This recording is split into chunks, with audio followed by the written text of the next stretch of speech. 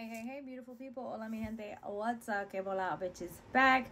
I'm here with the card of the day for Monday, August 19th, 2024. Happy full moon in Aquarius. Let's do some things first. The Almighty Pineapple LLC is trademark, copyrighted, and registered with 3 different classifications with the United States Trademark and Patent Office. Any duplication of my content without my permission is subject to legal recourse as guided by my legal team.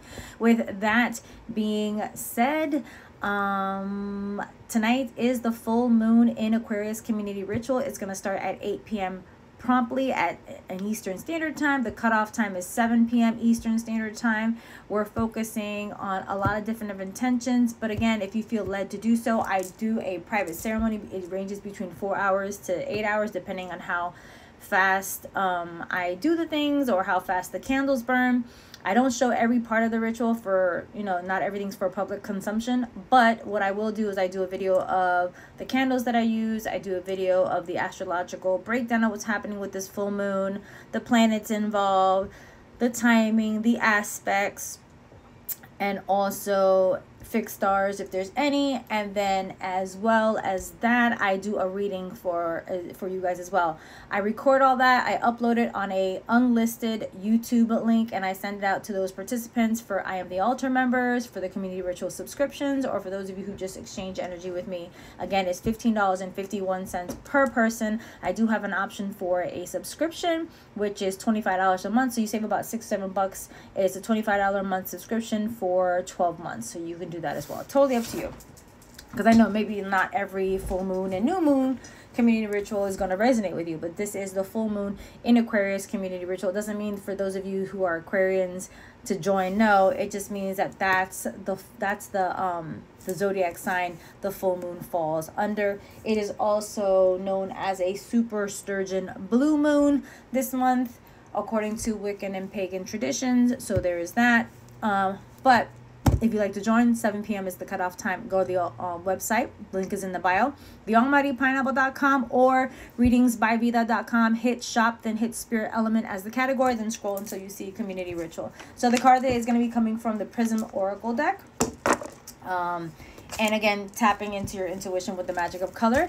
This is not a reading. A reading is an intimate discussion between you and a spiritual advisor of your choice, hopefully led by your intuition. As I always say, your intuition is your superpower. Everyone was born with intuition and empathy. Not everyone listens to it, as you can see the state of the world. With that being said, this is the card of the day, a focus of intention for the next 24 to 96 hours as directed by spirit, universe, or whatever higher power you call upon. My job is to not push a belief system onto you. My job is to teach you how to believe in yourself, and you connect whatever you want, because that's none of my fucking business. Get it? Got it? Good. All right. So other than that, tonight is the full moon community ritual. Thank you again to everybody who joined last week's community reading. I appreciate y'all. I love y'all so much. I have a lot of spiritual stuff I need to do this week. Mondays are my busiest days. That's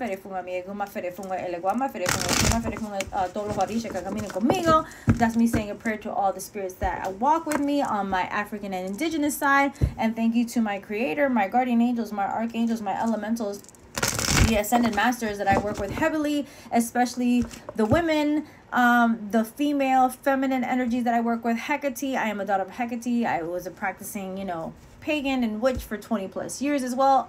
I don't just do my African indigenous side. It's very obvious, white passing, right? Europeans in there. So all my ancestors get along. Made sure that took years to do, but I made sure that I'm a daughter of Hecate. I work with Kuan Yin. That's how I started to learn how to love myself. And these are ascended masters that came to me. I didn't look for them. Again, sometimes that's the best way. If you want something or you need something in your life, if you're looking for elders, if you're looking for a practitioner to work with, if you're looking for a life coach, a therapist, a soul coach, whatever that is for you, sometimes you just have to sit, attend to your altars, because every culture has an ancestral practice. I'm an ancestral rituals practitioner first and foremost. Attend to your ancestral altars, however that is for you, whatever that looks like for you. If you don't know how to build an altar, I do have an old webinar that's still available for purchase. It's called Ancestors Among Us. That way I teach you how to deal with your ancestors in every lineage. It's multifaceted. It's not just one lineage over the other, in all lineages, to the best of my human ability. Remember, this was a couple years back, but still very effective. I also have a recording. Oof, there we go. I also have a recording for Meet Your Ancestors guided meditation. I have a recording. I no longer offer guided meditations anymore. to meet an ancestor, to meet a spirit guide, or to meet an animal guide, I was guided to take that off. That's only available in the programs Love Thyself, Love and Know Thyself, and Soulful Mastery Entrepreneur Program. You can buy the recording. I think it's $44, and you can use that to connect with an ancestor. Or if you're interested in joining Love Thyself, Love and Know Thyself, or the Soulful Mastery Entrepreneur Program, you can connect with your ancestors with part of that program. Yes, I offer guided meditations to meet an ancestor, a spirit guide, an animal guide in those programs only. So there's a lot of information there. If you want more information about the programs, let me know. The card of the day is called Rejection. Hello, I love this card because rejection is protection. That means that something better was waiting for you, that whatever it is that you wanted is not necessarily what you needed. When doors close on you, why are you trying to open that door? It's a closed door. Rejection is protection. I'm going to tell you that again. Rejection is protection. Especially God's protection, Goddess's protection, Creator's protection, Spirit's connection, protection, whatever that is for you.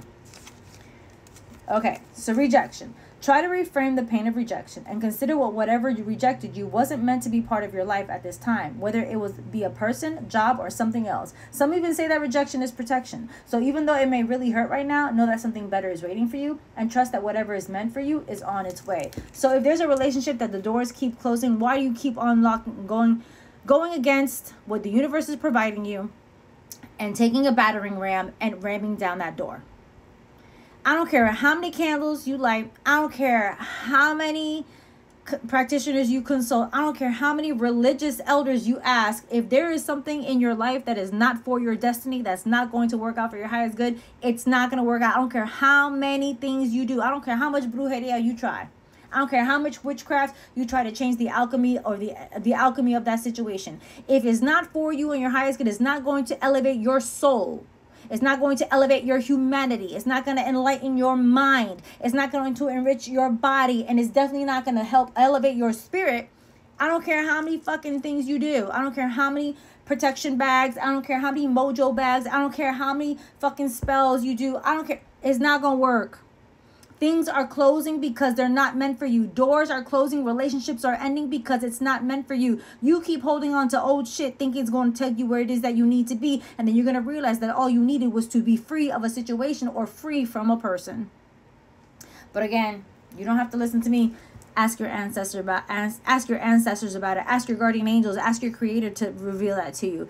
But I hope you understand that sometimes things are happening to you. They're not, so you can elevate.